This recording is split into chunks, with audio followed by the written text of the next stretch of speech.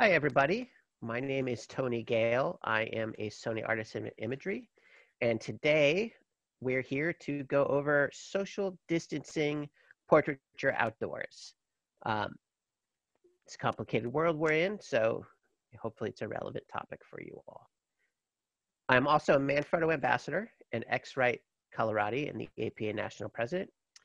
All right, so I am a commercial photographer. I mostly shoot people and portraits for a living. I do some landscape stuff for fun, but it's mostly people and portraits. I bring around a bunch of gear, and let's get started. So, social distancing portraiture. We're in the world of COVID. I'm going to cover some safety things, talk about portraiture, outdoors versus indoors, social distancing, self-portraits as an option, compositing as an option for groups, lighting a little bit, and how to find a place to shoot. I do want to say to start with, I am not a medical professional. I am telling you what I do and what I think is best. That said, I am not somebody, I'm just like that meme on Facebook that you should ignore. Pay attention to the professionals who know what they're doing. Listen to me, but don't take anything I say as 100% gospel because, like I said, I'm not a lawyer. I'm not in government. I'm not a nurse or a doctor. I'm basing it on my best understanding of the situation, but just please bear that in mind. I say the same thing when I talk about copyright or taxes. So the first and perhaps most important thing with safety is to follow whatever local laws and guidelines there are where you are. We're a big country and it's a big world. People could be watching this from anywhere. Wherever you are, there's going to be rules and criteria you need to be aware of and pay attention to. And that should be foremost. So in New York City, for example, in New York State, we've had different stages of opening with COVID. As a commercial photographer, I was not legally allowed to work until stage 2. And then there's stage 3 and 4. But even those stages, some places have 3 stages, and there's no consistency among states and regions as to what those stages mean.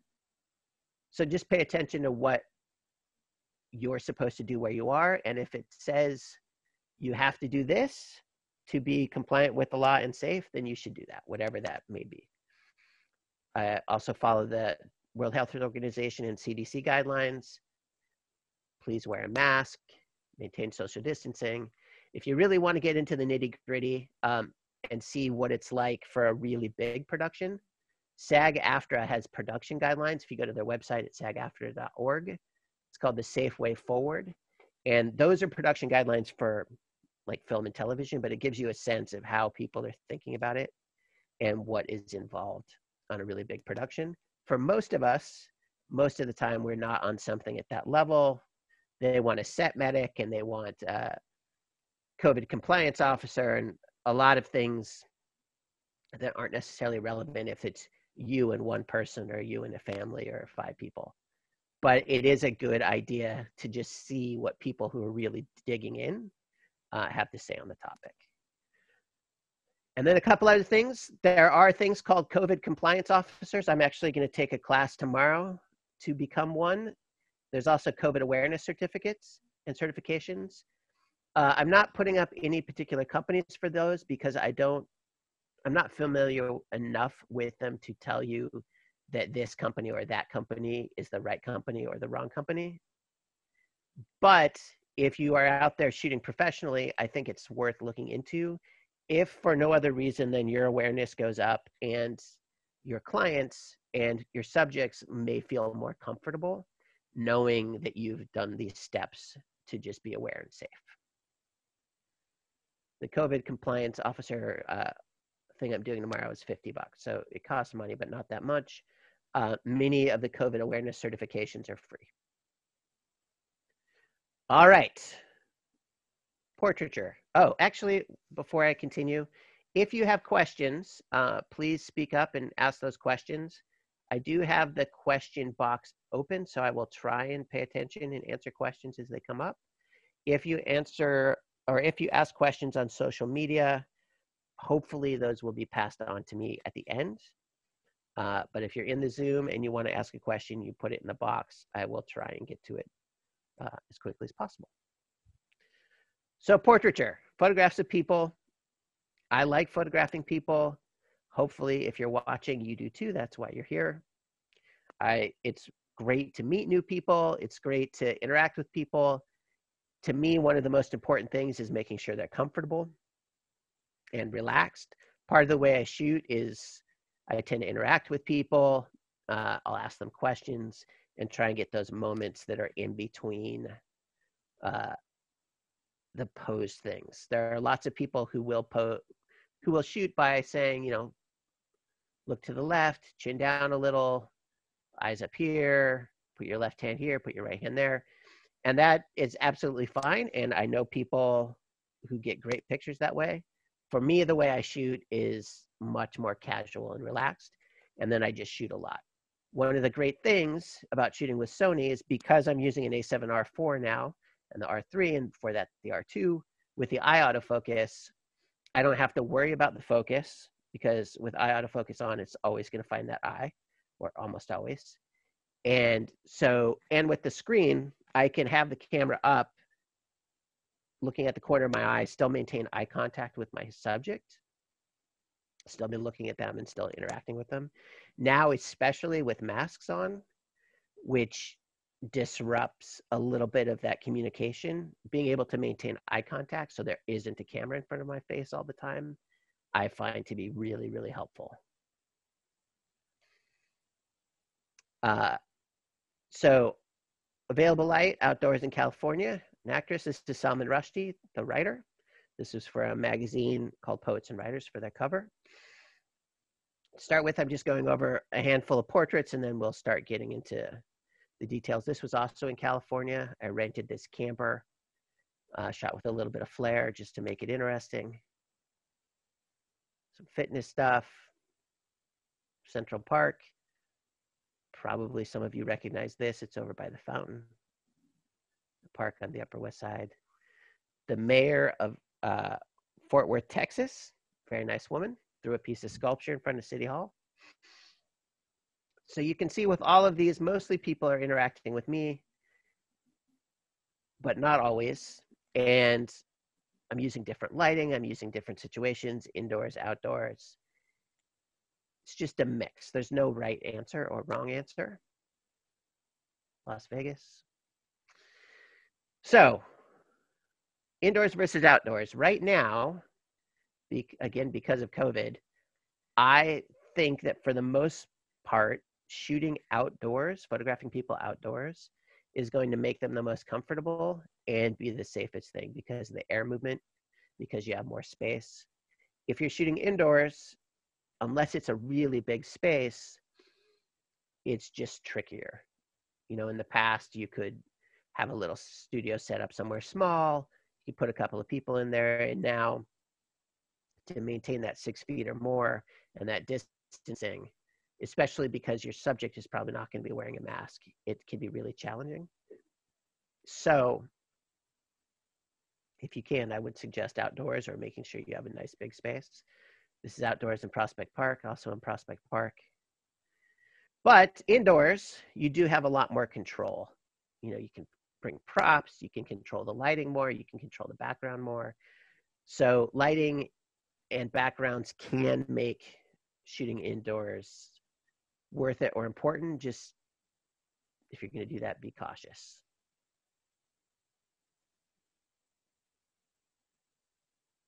All right, so we're going to get into some of my ideas and suggestions for how you might consider social distancing and being creative. I do think limitations like this can be really helpful creatively because it can cause you to come up with new ideas instead of doing the same thing that you always do.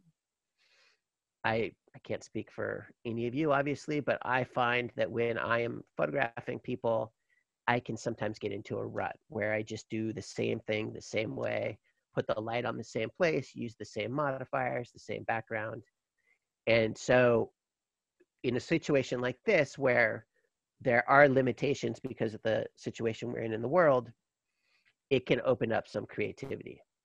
There's a lot of people, for example, two of my fellow artisans, Paul Giroux and Gene Lower, have done projects photographing people outdoors. There's a lot of people doing the front porch project, but Paul Giroux is the first person I saw do it. And Gene has been doing things where he's been photographing from the inside of his truck with an infrared camera and a strobe so that he can maintain that distancing. Those are both projects that probably never would have happened.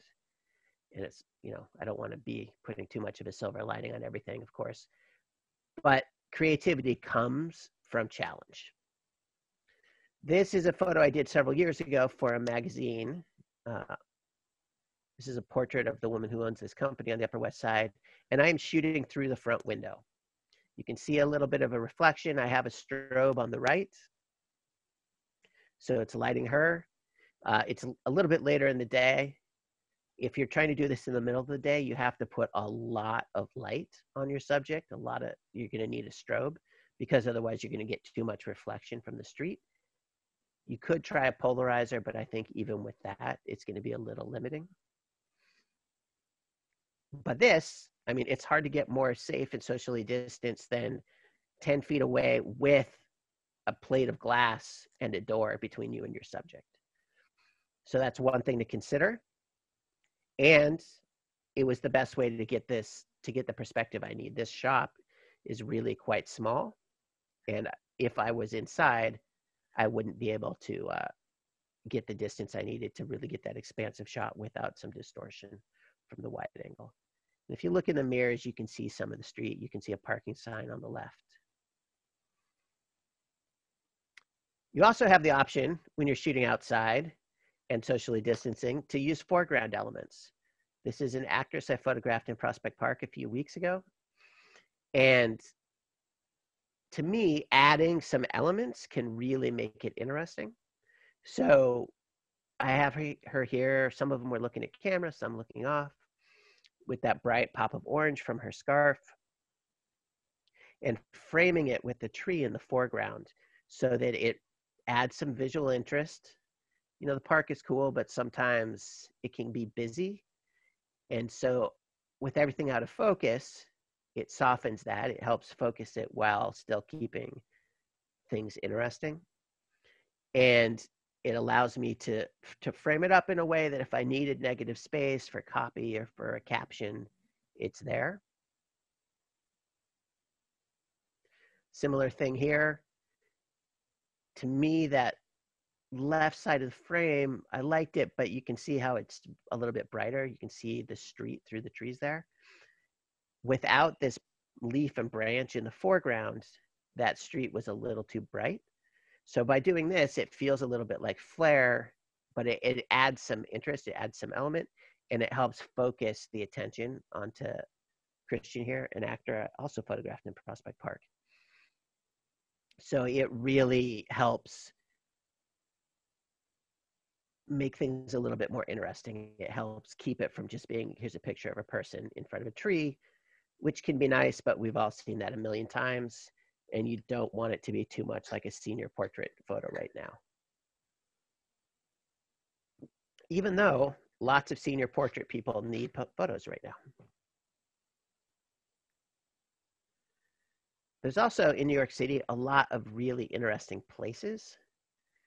And this, we'll get into a little bit of how to look for those places towards the end. But it's an opportunity to try some of those outdoor spaces that you've always thought, oh, I'd like to photograph there. I have a whole list of them. There's this, there's that little thing with columns on the Upper West Side, right by the West Side Highway that isn't really easy to get to, but someday I'm going to go there and shoot. There's so many interesting places in New York, and whatever city you're in, wherever you live, there's cool things that maybe you've been like, yeah, I should shoot there someday, and you just haven't gotten around to it.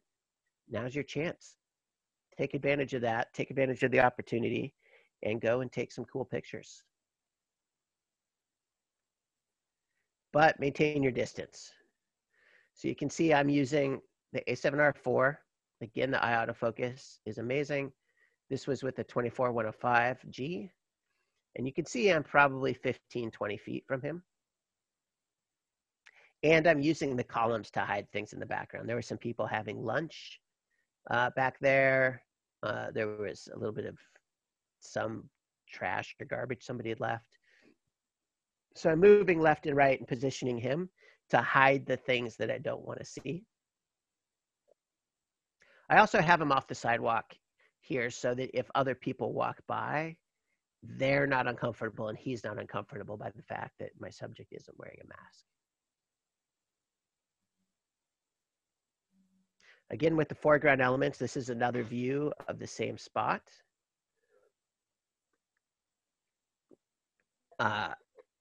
It was a little bit messy. There was some junk just below his feet on the inside of that fence. So I moved so that this wall sort of blocked him out, and then it adds that interest with the out of focus line, with the diagonal line. It feels a little bit more active. It feels a little bit more energetic. You can see it here. So just by getting low, again, 24-105, and you can see I'm quite far away. Again, maintaining that distancing. Even if you don't feel like that distance matters that much, your subject probably does. And if your subject is uncomfortable, that's going to show in the pictures. It's really important to make sure that they are comfortable. Whether or not they're a client, whoever it is, that's quite important. You can see all of my junk over there. But let's say you need to get closer. This is with the 90 macro. You want to shoot a really tight portrait. And you're in a situation where there isn't, to do that, to shoot with the 90 macro at this distance, I can't be more than 6 feet away. It's impossible. But another advantage of the Sonys is there is an app. There's an app that will allow you to control the camera and your settings from your phone and see a live feed off of your phone, which will allow you to see exactly what the camera's doing, change your settings. You can't change the composition, obviously, because you can't move the camera, but you can have your subject move left or right and adjust with it that way. So for this portrait here, I had her move a little to the left, move a little to the right. I started out as horizontal. I didn't like it, so I had her step back, move the camera to vertical, did the same thing. You can see my mask reflected in the phone here. Because of that app, because of the Sony Imaging Edge mobile app, it used to be called Play Memories Mobile, and the settings on the camera, you can control that, which is a really useful thing if you need to get that closeness. Or if maybe you're in a room, you need to photograph somebody in a room that's small, you can set everything up, have your subject go into the room, and you can back out of the room. I talked to somebody the other day that did a whole series where he was physically in another room than his subject and just shot from that distance. But this is all other people. Maybe you don't want to photograph other people because you're uncomfortable or because it's hard to find them. Or like in New York City until sometime in June, you can't really photograph other people. Consider self-portraits. So I did a self-portrait series for, I think it was 85 or 95 days from sometime in March until phase 2, when you could legally do commercial photography in New York. That is something that any of you can do if you're sitting there just, I want to shoot, I'm reluctant to find people, or I can't find people, or I feel uncomfortable or unsafe finding people. Consider self-portraits. If you're using a Sony, you can use this Imaging Edge mobile app, as I did. That's one easy way. You can see the settings, you can see if you're in focus, you can adjust your head, you can make sure you're in the right spot, or you can use the time-lapse app, depending on the camera, if it has it, and just tell your camera to fire every 5 seconds or every 10 seconds. I've done both. It just depends on what you'd like to do. This picture was taken a few years ago when I was a little bit thinner, using an intervalometer. So it just took a picture every 5 seconds, and I would change my head in between. I'm using a Light background and a couple of strobes, but it just allows you to stay fresh. I started this self-portrait project because I wanted to make sure I was still taking pictures. It can be challenging to just sit there as a photographer for any of us, right? We're all photographers, whether or not you get paid to take pictures. If you take pictures at all, I think you're a photographer. You'll sometimes see on social media, people argue about who gets to call themselves a photographer. You're a photographer if you take pictures. You may not be a professional photographer, but that doesn't make you not a photographer. If you take pictures with your phone, you're a photographer. If you take pictures with a camera, you're a photographer. Amateur, professional, none of that matters. You're still a photographer. But you can get stale. If you don't take pictures a lot, or at least regularly, you can get stale, you can get a little stiff, you can forget things, you can get awkward. So the self-portrait series was a way for me to make sure that I was still doing stuff, that I was still taking pictures, so that when people did call me, I wouldn't have to sort of relearn the beginnings of things with them, and I could just jump right in, especially if it's a paying client. It's not fair to them to not be ready. So these are some of the self-portraits. Because it was Instagram and I was doing them every day, I was trying to come up with different things to do every day. That was part of the challenge, was how do I make a self-portrait that doesn't look the same as the self-portrait I did yesterday or a week ago? And I, to be honest, was quite relieved when phase 2 happened and I could stop, because it's really hard to come up with all those ideas.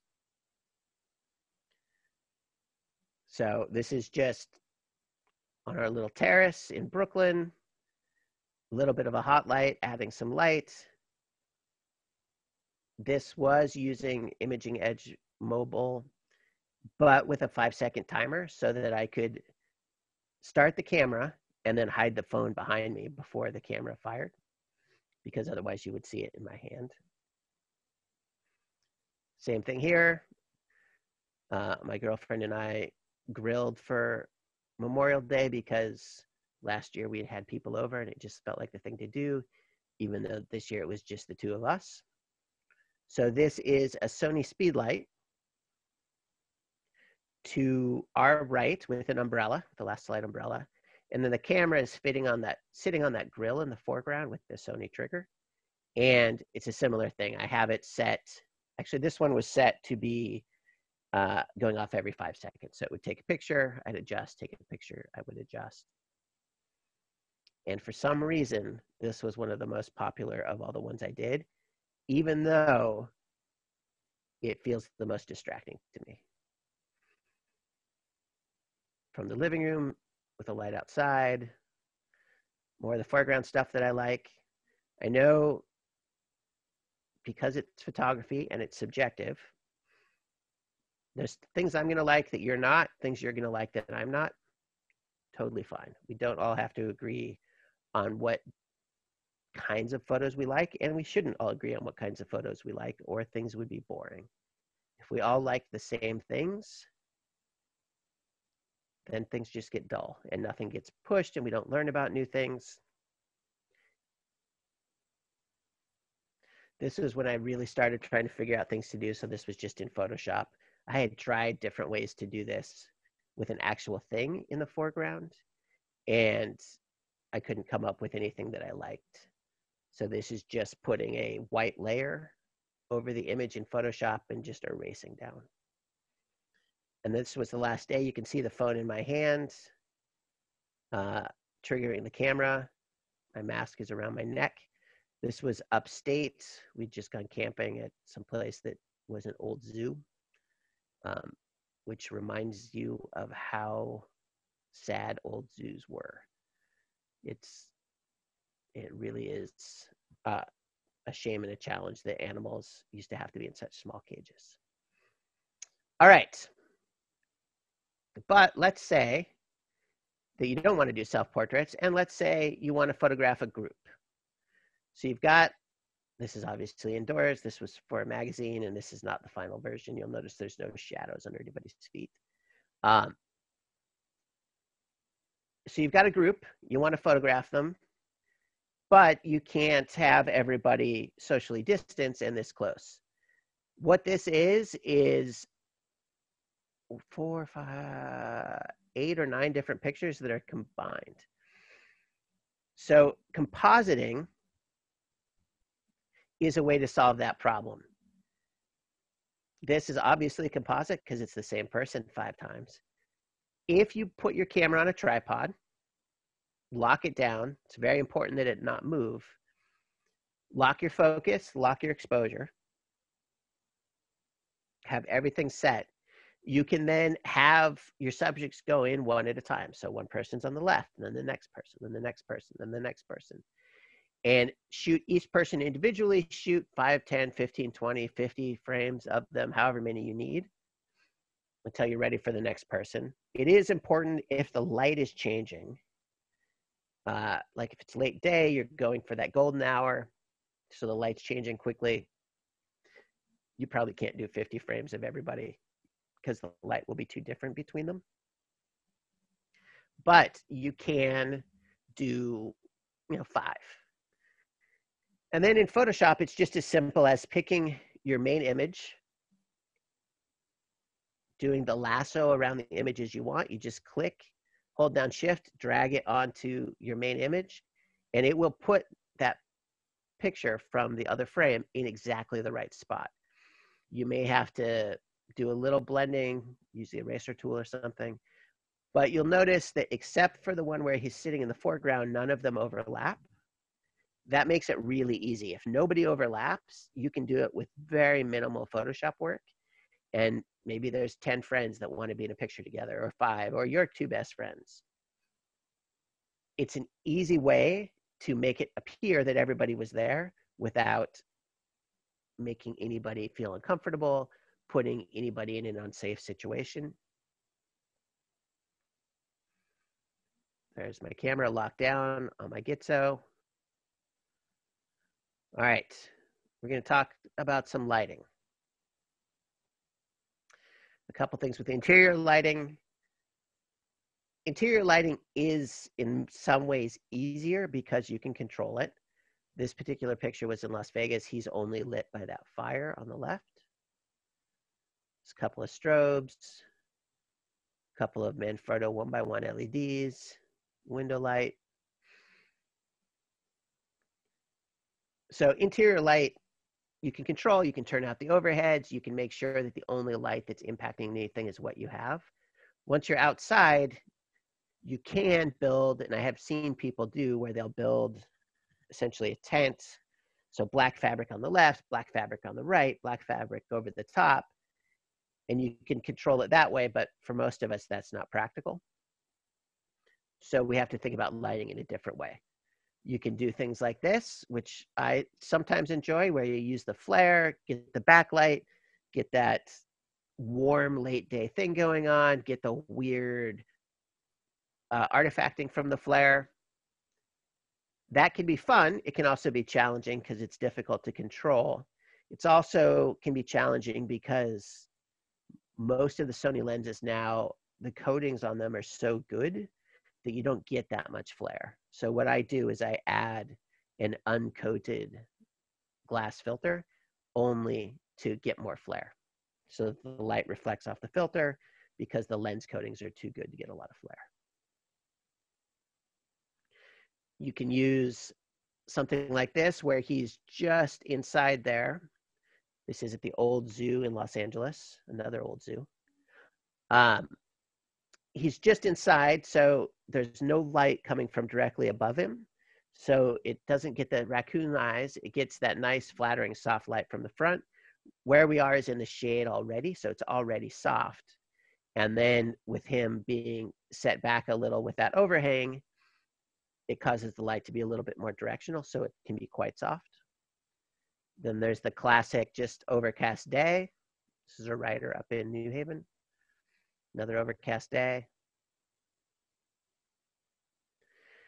And then we have Venice, Italy. Venice, Italy is a little bit like New York City in that there's a lot of narrow places. And so if the sun is low, you can get really beautiful streaks of light coming in that you can put your subject in that light, but have shadow all around so that they really stand out. I've done that especially in downtown Manhattan. And it feels a little bit like they're lit because you're controlling it with the placement, but you're still using available light. If you're traveling to, say, Italy, maybe you can't fly with that many lights. I certainly didn't. So it allows you a little bit more flexibility if you just think about the direction of the light and pay attention to where it's coming from. And then, of course, there's artificial light. Strobes, constant lights, speed lights. Strobes are what I use the most when I'm photographing outdoors with light because of the power. So I use a combination of Bowen strobes, Broncolor strobes, and Profoto strobes, just depending on what I'm doing. This is two lights. There's a backlight coming from the left. You can see the highlight on his jacket there on the vest. And then the main light coming from the right in a softbox. And those are both a little bit bright to help make the dark background go a little bit dark because there's a lot going on back there. It can be a little distracting. It is part of the environment that we were looking for. He's on this forklift. It's supposed to look construction-y and industrially, but there's a lot going on and you don't want to draw too much attention to it, or I didn't. So this is a way that you can control that. If you add light to your subject and not to the background, obviously your subject gets brighter. There's more control.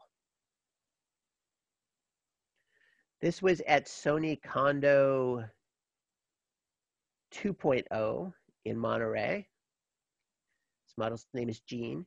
This is using a strobe with a softbox to just add a tiny bit of light.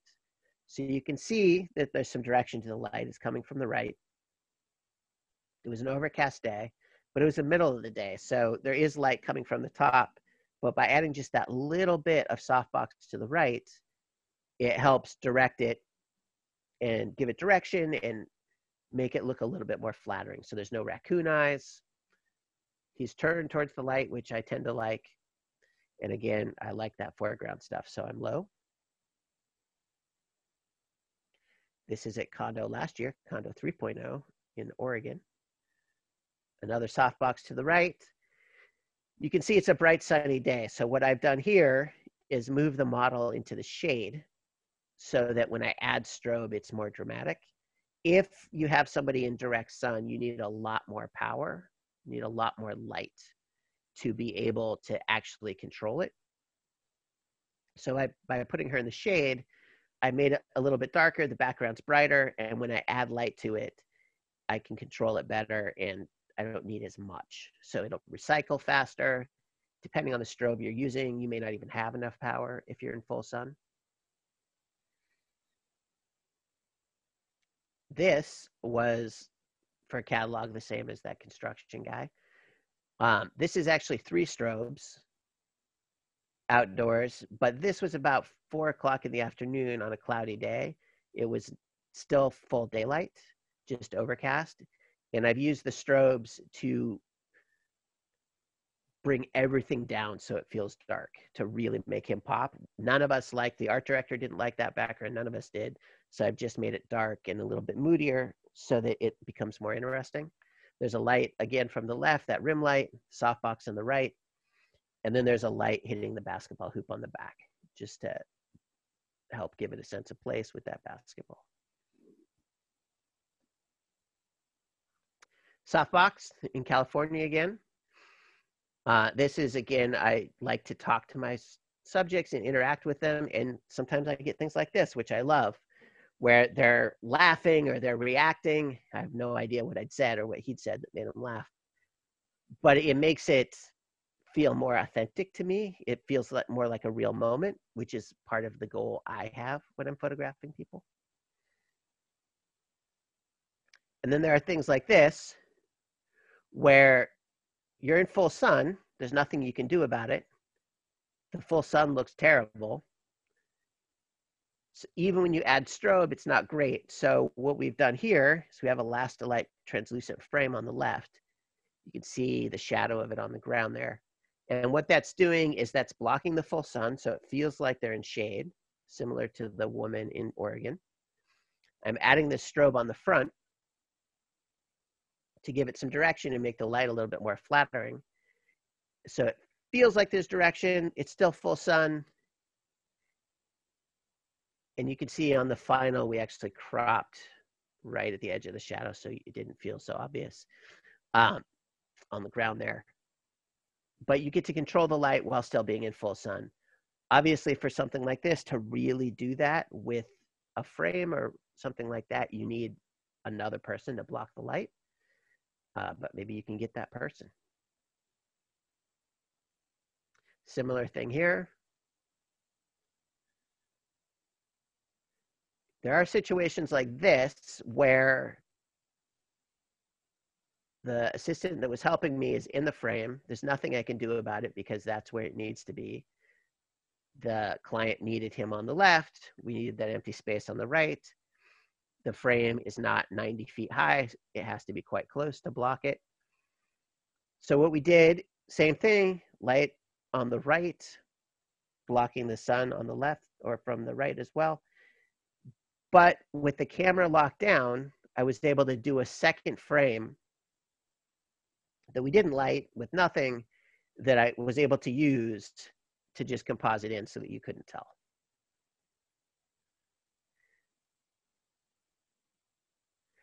Somebody's asking, why isn't she masked? Because that picture was from before this time. She's not masked because that picture is old. Not all of these are from the last few months. Many of them aren't because there's only so many pictures I've done over the last few months. But that is why. If you're on my set, if you're around me, anywhere near me on a set of mine, the only person who isn't wearing a mask is the person being photographed, and then they should be putting on the mask when they're not being photographed. I'll also mention I'm a big proponent that you shouldn't be touching your subjects, at least I shouldn't. So if you need to adjust something on a subject in normal times, I'll tell them what I need to do. If there's a stylist or somebody, they can handle it. But you know, if I feel like that zipper needs to be higher or lower on this jacket, I will say to him, can you bring the zipper up or down? I'm not going to do it. The only exception is if the subject says, can you just do it? Then I might, depending on the situation. That's under normal circumstances. Now, even more, we shouldn't be touching our subjects. We should be maintaining that distance. We need to figure out a way to communicate. So sometimes you'll mirror. Sometimes you'll just use your hands, go left, right, trying to adjust. Miguel Quiles, another Sony artisan, likes to tell people, imagine their face is a basketball in his hand, and he'll move his hand around. Anything that you can do to communicate what you need while still maintaining that distance. Again, I don't think it can be emphasized enough. Even under normal circumstances, we really shouldn't be touching our models. Even when people say it's fine, people say that and they don't necessarily mean it. But now, especially. This is the mayor of New Haven, Connecticut. This also was from before the COVID times. So it's a Bowens battery-powered 500-watt strobe with a Elastilite softbox. This is obviously a different angle. And then, of course, there's constant lights. So constant lights are great if you're going to shoot video. They're great for a lot of things. They are limited outside. If you're in full sun, you need so much constant source light to actually be able to do anything with the sun. that it's prohibitive. I mean, there's a reason you'll see, if you're walking around town and you see a movie set and they've got those enormous lights, it's because you need a huge amount of power and generators. However, if you're in the shade, like this is, even with that dappled sun, you can use a constant source light. So this is a Light in Motion CLX8, which is an 8,000 lumen LED light with a little tiny octabank on there. This was also at Condo, so again before COVID, and it just helps clean it up a little. When you're in deep shade, things can feel a little mushy, a little murky, and sometimes the color can get weird. Adding a little bit of light can help with that. It can just help brighten it up and even it out a little. And then we have Speedlights. So Speedlights, on-camera flash type lights. I use the Sony Speedlights, the HVL F60 RM and the HVL F45 RM, as well as the Sony transmitter, which is like the FAWRC1 or something like that. I honestly don't know why things are numbered and named the way they are.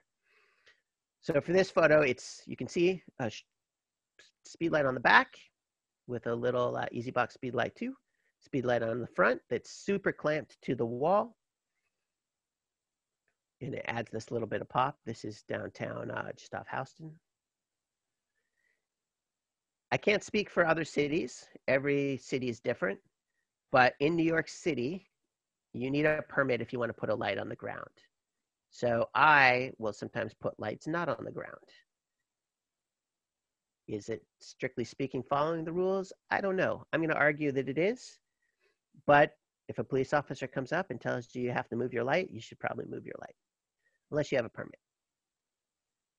So this is the Williamsburg Bridge. The light's mounted to the railing there. One of the reasons that, especially in a crowded place, that they want you to have a permit is safety. There's a lot of people coming and going, and so if somebody trips over your light, that's a bad thing.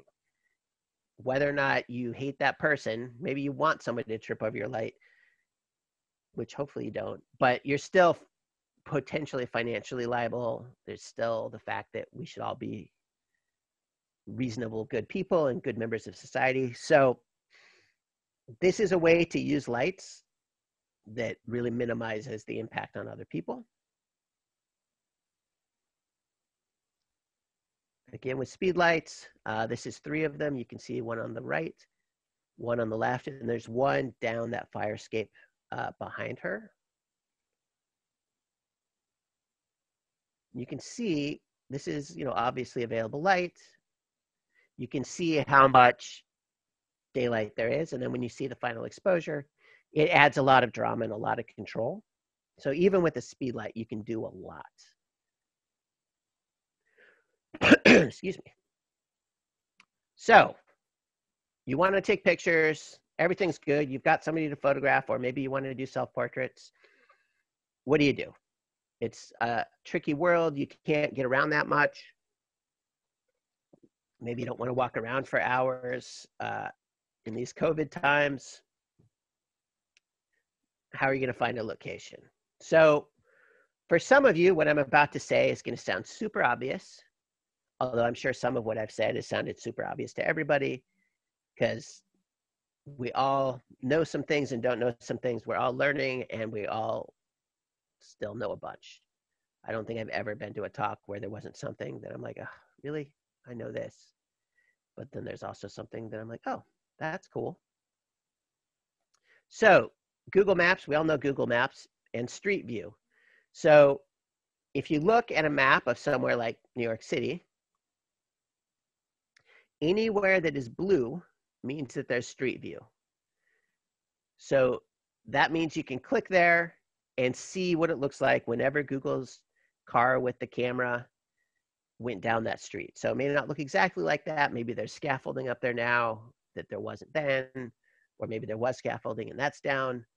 But it gives you a sense of it. So if you're like, I want to photograph in Manhattan, I'm not sure where, you can basically walk down the street via Google Street View and see what the street looks like and find the angles you want to see. So this is in Dumbo on Washington Street, the photograph of the Manhattan Bridge that everybody in the world photographs. I think we've all seen a million of those pictures. We've probably also done those pictures. I certainly have. Just because it's been done a million times doesn't mean you shouldn't take that picture if you want to. Maybe you'll bring something new to it, or maybe it's just cool because it's your picture. But this gives you a sense of where it is. You can figure out where it is. You can figure out the angle, and it can help you decide when and where to go and what time to be there. And it's really, really easy, especially now where I at least am minimizing my time doing things that I don't need to be doing. And then, of course, you can look at things like Instagram and Flickr. Flickr in particular, if you put in Times Square, it will show you a bajillion pictures of Times Square. And that can help give you a sense of what a place looks like. Something like Times Square is going to have thousands and thousands of pictures, apparently 93,098 when I did this screenshot. Whereas, you know, the corner by your apartment is going to have less probably. So it may not be as useful, but it's a good place to also take a look at. And then again, in New York City, and I can't speak to other places, if you're unsure where you can photograph, if it is, and again, I'm not a lawyer, so bear that in mind. If it is New York City property and it is outside, you can probably photograph there if you're using a handheld camera or a tripod and everything is handheld. You can't put things on the ground, and you can't stop people from using wherever you are. You can't, so it says not asserting exclusive use of city property. So you can't tell people they can't walk in front of your camera. But you can photograph almost anywhere if it's public property. You can put a tripod in the middle of the Times Square if you want. If somebody decides that you're impeding foot traffic or a danger, you may have to move. But in general, you're fine. This has been this way for a few years. Before that, it was a little squishy. It wasn't clear. So sometimes you'd have people say you can't photograph. Sometimes people would say you can. But at the time, it was easier to get a permit. You can also get a permit, which is a $300 fee, and will allow you to do things like put tripods in, or no, you can do a tripod, but put light stands on the ground. If you need parking, if you need all sorts of stuff, then you do need a permit. $300. The New York City website, Mayor's Office of Media and Entertainment, has all the details. There are different rules, again, for every city, every place. I have found in general, if you are doing non-commercial photography, you probably don't need a permit, meaning that nobody is being paid to do that photo. You probably don't need a permit, except that often the person who's coming up to you asking if you need a permit doesn't understand the distinction. And if you're using a light or a tripod or a camera with a big lens, they feel like you're a professional photographer and you need a permit even if you don't. And that can be a challenging situation to get into, and you can't always win. I will say sometimes, though, if you're just nice about it, they'll let you. I was using a light out in LA once, and I was in this park, and I knew I wasn't doing a commercial photo shoot. I was just shooting to shoot, but I knew that someone would think I was doing a commercial shoot, and somebody came and told me I had to move. So I explained what we were doing and was really polite. And he said, well, this is county property, but if you move over there about 50 feet, that's state property, and that's not my department. So we did that, and we only learned that because we were nice to the guy and polite. All right.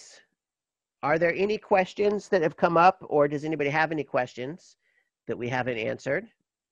If you have them, I'm happy to answer. If you don't, well, then I can't answer them. And again, I will say everybody should go check out Condo everywhere. If you want to hear me talk to other people that shoot Sony cameras, you should check out the Sony Alpha Photographers podcast. All right. Thanks, everybody.